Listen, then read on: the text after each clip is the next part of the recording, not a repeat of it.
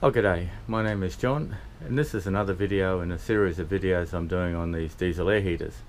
And the subject of today's video is the installation of a diesel air heater in a boat. I've got this is a copy of the e-dispatcher. This is what came in the kit, but I'm actually thinking of installing this particular controller here. I find this very easy for the grandkids. They can just turn the heater on when they need it. If you want more heat, you just turn it up. If you want less heat, you just turn it down. Okay, we'll start in a second. Okay, so this is the diesel heater set up in my boat. It's an old e-dispatcher diesel air heater. This is installed probably 20 years ago. We've had the boat 10 years, and we've been using that heater for 10 years. So the first thing you need to be aware of is that when you're putting a heater in a boat, it needs to be installed fore and aft and as close to the center line as possible. Now these heaters can tolerate rolling movement much more so than you can tolerate pitching movement. So particularly in a sailboat, you must mount the heater fore and aft and close to the center line. In a multi-hull or a powerboat, those issues are not so critical.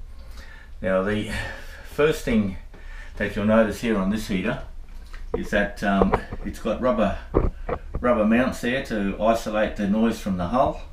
And the other thing that is important to look at is the water trap. So at the bottom of the heater, it's got a right angle bend coming out of the exhaust, and it's got a water trap on it with 3 coils of copper. Now this is very important to collect the condensation and also to act as a vapor stop for the exhaust gas coming out. It's very important to have a drain on the lowest point of the heater, because you get condensation, you don't want it going back into the heater. On your motorhome or caravan, all you do is drill a hole at the lowest point in the exhaust pipe.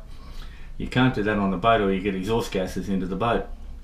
Now this water trap acts just like a water trap in your home, underneath your sink with the S-bend or the toilet, and it stops the gases coming out. So the critical thing, you can make it yourself, but the top of the loop of the water trap has to be below the outlet of the gas there, so it comes out. So as the condensation comes in, it remains in the loop, and then the exhaust gas can't get into the boat. This one in my boat, it just drains down to here, so probably the end of each USIP would probably get about, I don't know, a teaspoon or so, or not, maybe more than a teaspoon, maybe a tablespoon of water. I don't worry about it. You could drain it into the bilge or drain it into a bottle if you wanted to. I don't worry about it because the next time it'll evaporate out. Now, the other thing that's important to watch on a boat is that you have proper exhaust clamps. You don't want those stainless steel worm clamps. So see here, you got proper exhaust clamps. Now this boat, it doesn't have the exhaust pipe lagged. It's not in an accommodation area, and it's just bracketed off the hull. It's worked like this very well for 20 years, and I see no need to change it. The other issue too is because the exhaust gas is just in this pipe, it heats up this back area and evaporates any condensation that comes out of the drain here. Okay, so this exhaust pipe comes up and comes up into a loop. So you have to have put it up as high as you can on the outlets of the hull, and you have to put a wave slap loop in it, so any waves that hit the side of the hull where the exhaust comes out don't come back up and then into the heater. So this prevents it. Also up in here you can see a curve. That's an inline muffler part that's probably, I don't know, 300 millimeters long. Now the amount of condensation you get in the exhaust has no relevance to how long you run the heater. So whether you run it for 1 hour or 5 hours, the amount of condensation is purely dependent on the length of the exhaust pipe. Now, this exhaust pipe is 2.6 meters long, And so when you turn the heater off, the hot gas in the exhaust pipe cools, and as it cools it shrinks and it sucks in moisture or moisture laden air from the outside. So the amount of condensation you get is purely dependent on the length of the exhaust pipe and the amount of moisture in the air that you get, not on how long you run the heater for. Alright.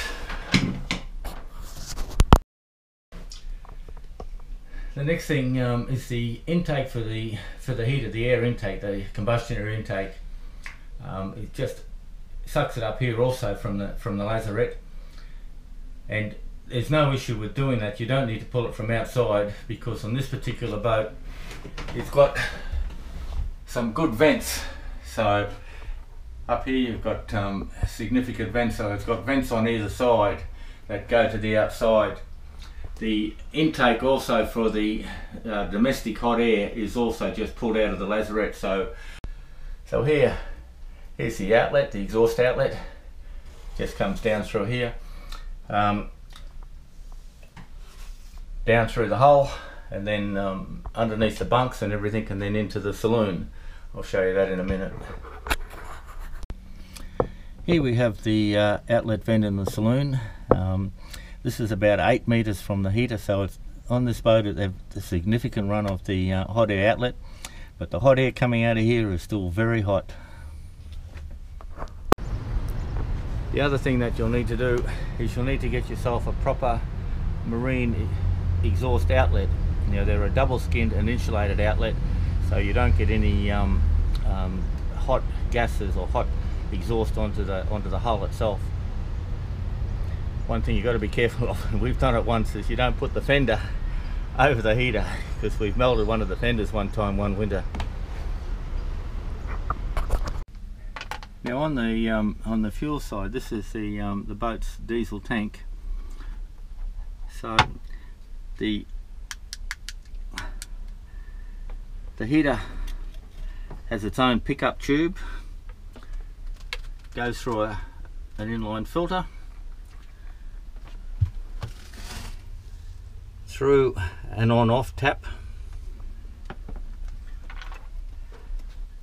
then there's the little pump. Now if you notice, the pump is suspended in space with rubber mounts. Now this is an item that you can buy from eBispatcher if you're doing it on a boat.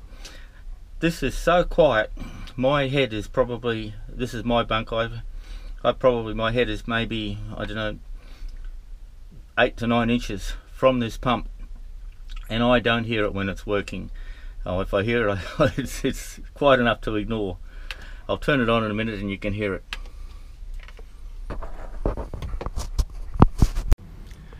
Now on our boat, the switch for the heater is on the nav station. So there's our marine charting on the laptop. So very simple heater, and I like this, particularly with the grandkids on board. To turn it on, you just turn the knob. You know, 1, 2, 3, 4. So we'll just turn it on. And I always, when we turn it off, I always run it up onto the high setting, and run it for a few minutes on the high setting before I actually turn it to naught. So I'll just show you the noise from the fuel pump. Okay, that's the noise from the fuel pump with the bunk up. I'll show you in a minute with the bunk down. And with those rubber mounts, that heater is running very quiet, and the back of the cabin is off. I'll put the back wall in, and you probably have a lot of trouble hearing that heater. With the back wall installed, the bunk down, and the mattress on, it is very hard to hear that ticking of that heater, and it's right under this pillow, and I'll have no trouble sleeping at night. And that is on full power. Okay, now to turn the heater off, you just go over the panel, put it up to naught, simple as that. So for those who have an interest, this is our ship's computer. Not sure if you can see any of that, but it's a laptop. We've stuck it to the chart table with double-sided tape. On the laptop we run OpenCPN with CMAP 93 charts. I've got an old phone up here which we run the Anchor Watch software on it, and at the helm we have a large iPad running Navionics, but on my iPad I actually run iSailor. I prefer the graphics of iSailor. Anyway, this is about a heater, not about a navigation. Alright, come back in a minute. Okay, just recapping. The original heater in this boat is an e-dispatcher, equivalent to this Chinese copy here. It's probably been in the boat I think 20 years. We've had the boat 10 years, and we'd run it for an hour or two in the morning at the beginning and end of the season. So we'd probably put in, I don't know, say 50 hours in the beginning of the season, running it for a couple of weeks, and probably a bit less maybe at the end of the season. So we probably, on average, we would put 100 hours a year on this heater, on our heater. Now we've had it for 10 years, so we've also had 2 seasons where we've wintered over and we would have used it much more. So I would estimate we put 1,500 hours on that e-dispatcher heater, and I have never ever had to service it until last year when it stopped working. And this year I came to just swap it over. All the fittings are the same. You just swap the one out and put the other one in. I could have used the same exhaust, the same intake. I would have had to run the separate control wiring. But when I was taking it out at the beginning of the season, I noticed a corroded wire. And just for curiosity's sake, I clipped the corrosion out, put a new fitting on the end and hooked it up again, and the heater worked. So the swap out has been postponed. But the principles are the same. So if you follow those principles of the install in a boat, you won't go wrong. But if you do it right, you have no restrictions, you have good installation, and you operate it right. Give it a boost run when you turn it off, or every couple of days give it a boost run to burn out any carbon. You'll have very little trouble with these heaters. Oh, g'day. The video you've just seen is what I took in the Med when I was sailing around there recently. I'm back home now, and I'll just go through some of the things a little bit more detail about setting up one of these little diesel heaters in your boat. Now, as I mentioned in the video past, is that you try and mount the heater fore and aft, because they can tolerate the roll much better than they can tolerate pitch. And particularly in a keel boat that's going to be sailing on its side, you need to mount them close to the centre line as possible, and fore and aft. Now if it sails like this, the heater will still work, but if it sails like this, then the heater is going to create issues with you. If it's in a power boat or a multi-hull, then these issues are not so critical because they sail fairly flat. Okay, setting it up, as you saw in that video, they come with a bracket here, but when you set it up, this mounts on the bottom of the heater, but you'll need an L bracket to go if you're going onto a bulkhead or something like that. So when the heater's mounted on here, so if you put some rubber mounts, and you can buy these at a hardware store, you know, they're fairly cheap. They, you know, rubber bumpers for door stops and things like that. You mount them here, and that will take out a lot of the vibration out of the hull itself. So probably once you've set that up, it's pretty simple, and I think from the past videos that you'll see, it's basically very simple to set up in a boat. Okay, what I'd like to do now is just go through the different systems one by one, and just give you a little bit more detail. The first thing you'll need to do is get yourself a standpipe or a pickup tube. These are available on eBay at quite cheap. They come with a long length, it's just bent over here. You mount this in the fuel tank. One important point to remember is you cut it off an inch or two higher than the pickup for your main engine. You don't want to be able to run in your heater and run all the diesel out and then not be able to start the engine. I would then use just normal fuel hose I wouldn't go to the, you know, all the different joiners to go to the hard nylon. So from here I just use the normal fuel hose, and it goes from there. From there you really need to go through an on-off tap, and you can just get a little normal ball valve on-off tap. From the on-off tap it goes through your filter, and from the filter it goes through to your pump.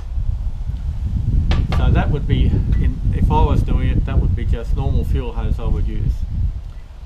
Now from the pump it then goes to your heater. So the fuel line from there to the heater, it depends. If it's only a short run, then you can probably just use the normal fuel hose. But if it's a long run, then you have to go and use the hard nylon tube. On my boat I've got normal fuel hose going to the pump, and then from there I've got the hard nylon tube going to the heater, because it's about a 5 meter run from the pump to the heater itself. In parts where it goes beside the hull, I've got some larger fuel hose, and I've just put it over the top of here, just slid it in, nice loose fit, so it takes the pulsing. So these pulse, so I've taken the pulsing out from hitting the hull itself. Now if you go through a machinery space or the engine room, then you have to use copper pipe, you have to use metal. Now normally copper, but it can be stainless steel. You cannot use a flammable fuel hose for the heater if it's running through an engine room or the machinery space. Okay, with the pump, the Chinese ones come with these. In the boat I've got a spider set up. You can buy them from eBispatcher as a spare part, but they're quite expensive, and you could make one up yourself, I think, without much effort. So that's the spider one down there, but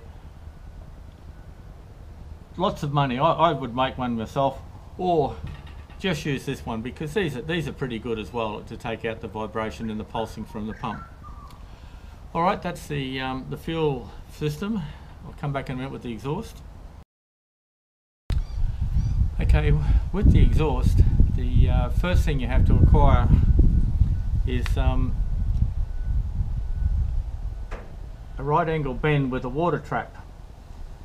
So you can buy these on eBay. They're probably, I don't know, about $100 or something like that, or you might be able to get a local fabricator to make you one. So what you have to do is you have to have a water trap for the condensation to come down to the bottom of the bottom of the heater. Now you can get it like this one here, which is a normal elbow, but if you have a loops in it, whichever the lowest pipe, you have to get one made up. So you'll make up one like this, and then you drain out the bottom here. So you have to have this drained, the condensation drain. Now it's normally 4 coils of copper, and it acts like a water trap that you have in the toilet or the sink. So what they do is they stop the bad sewage smells coming back up into from the toilet or back up into your sink. In the heater, it's operating the opposite way. It stops the exhaust gas coming out into the boat. So that's the first thing you have to do. You have to have yourself a condensation drain with a water trap in the bottom of it. Now from there, you have the normal exhaust pipe. So the next critical thing that you need to do is that you have to have proper exhaust fittings. Now the stainless steel clamps are not suitable in a boat. They need to be proper tight stainless steel exhaust clamps, and you need the exhaust gasket cement to make it absolutely airtight. From there you have a muffler. Now the mufflers that come in the kit like these are just not suitable. First up, they have a drain hole in the bottom of them to allow the moisture out, and secondly, they're just spot welded around. So there's 3 welds there, a couple of welds here on the bottom. The gas will come and leak out here. So unless you get one of these and you get it completely welded up, these are not suitable. Now you can buy these mufflers from eBay as well, So there's a company, oh, what do they call themselves, Butler Technique or something. They sell a lot of them. So they come with a gas type exhaust muffler. This one here comes with probably, I think it's nearly 2 meters of exhaust hose. There's a lot of suppliers. When you do your search for exhaust hose or marine exhaust hose or marine muffler for eBispatcher or Webasto. So remember, these heaters here are copied off the eBispatcher. So do the search for, put in Webasto or eBispatcher and marine in your exhaust, and you'll find these particular items. But there's quite a few. They'll come up everywhere, all the different marine applications from them. Okay, the next thing with your exhaust is when you bring it up, you have to put a loop over the top before it comes out of the hull. So any water that hits the side of the hull is not going to come up and drain back down through the exhaust. So you have a loop up, and then you have the outlet. Now you'll have to get yourself a proper exhaust outlet. Now it's something like this. It's air cooled, so it's got a nice stainless steel. It's got an air gap around here, which is this part here. This part goes through the hull, and this connects here into the exhaust pipe. So you need to get one of these. They're not cheap either, but as I said here, $100 or something like that. You can also buy them on eBay. Right. Next thing is the hot air. Now, as you saw in the video past, we just pull ours from the lazarette. But what we've got in the lazarette, it's vented to the outside. So we've got two 75mm 3-inch vents that come up from the lazarette into the cockpit. So they're watertight vents, so we're sucking nice air. Ideally, you'd want one either side of the cockpit, and then when the heater's not running, you get the nice ventilation come through. You could get by with just one, because when the heater's working, it'll suck it in anyway. Now, one of the great advantages of these little heaters over a gas heater or something like that is that they provide very, very dry heat and give you lovely ventilation in the boat. The gas heaters create huge amounts of moisture by their operation and put loads of condensation throughout your boat. So these little diesel heaters are absolutely fantastic in a boat. On the outlet side, you can run quite a long distance on the outlet side and then have different vents coming off them. We've just got two vents. We've got one into the cabin and one into the saloon. Now, it's vitally important that with your outlet side, you must have one vent that cannot be shut off. So some of the vents you can shut off, so you stop the hot air coming out, but you must need one that you cannot shut off, so always going to have hot air, because if somebody cuts them off, both of them, then what you're having is then you're going to overheat the heater, because there's no way that it can come out, the hot air can get out. Right, the next thing is probably that you really need to do is, if you're going to install one, buy yourself a little one of these instant carbon monoxide detectors. They're about $40, but in an application like that, you really have to have one of those for doing all your testing. And you can run this along the exhaust pipe, run along where you've got the joins to see if you've got any leaks through your exhaust, run along here to see that you've got any leaks, or not this muffler but a proper muffler. You can run along all to see that there's no leaks. And the next thing, install a proper carbon monoxide detector in the boat. So this is very important. If you're going to put one of these heaters in, and even if you've got a gas stove or something like that, it's always good to have one of these carbon monoxide detectors. They're not expensive, and it's a life-saving thing. The other issue too that you must have is you must have one vent in the boat that can't be shut off. Now, it's a requirement in Australia and many other countries that there must be ventilation into the boat that can't be closed. So in other words, you can shut down all the hatches, but there must be a door type vent that cannot be shut down. And so there's always going to be some ventilation in the boat. Right, last up is the controllers. Yeah, you can use the controller that it comes with. You can get these fancy little controllers, these LED sort of controllers that have all the bells and whistles. But I tend to prefer this simple type of controller. It's got a sensor in, a temperature sensor in the top here, so once the temperature is set it will run, but it's so nice to just turn the knob and you can set a temperature. One issue that you have with these is that they're a bit complex for people to use, but they're excellent. They'll tell you a whole lot of parameters. But if using one of these, I like to use them on manual setting, because what they'll do is they'll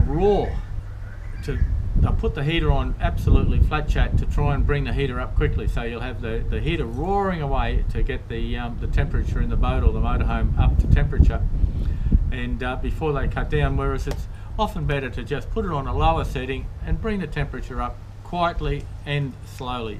But this is a personal thing. It's all up to you, which way you people want to do it. Alright guys, I forgot the other thing. On the intake side, our intake side is just in the boat itself.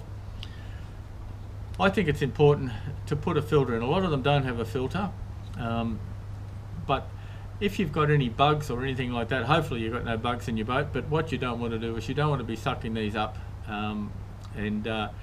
we've had geckos in the boat sometimes. Heaven forbid, we even had cockroaches once around the in one area there we got from a cardboard box, but we got rid of them pretty quickly. But you don't want these things sucked up into the heater itself, so put a little filter on.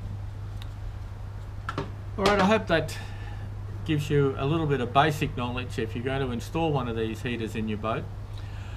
They are excellent. I can tell you that they are excellent. They give you this lovely dry warm heat, and particularly in the shoulder seasons, at the beginning of the season when it's quite cold. When we go over there, we go over in April, which is still coming off winter in the Mediterranean, and if we sail in the shoulder season back in October, November, it's also quite cold at night, and these little heaters give you lovely warmth in the boat. Alright guys, I hope that's some help to you, and I'll catch you another time.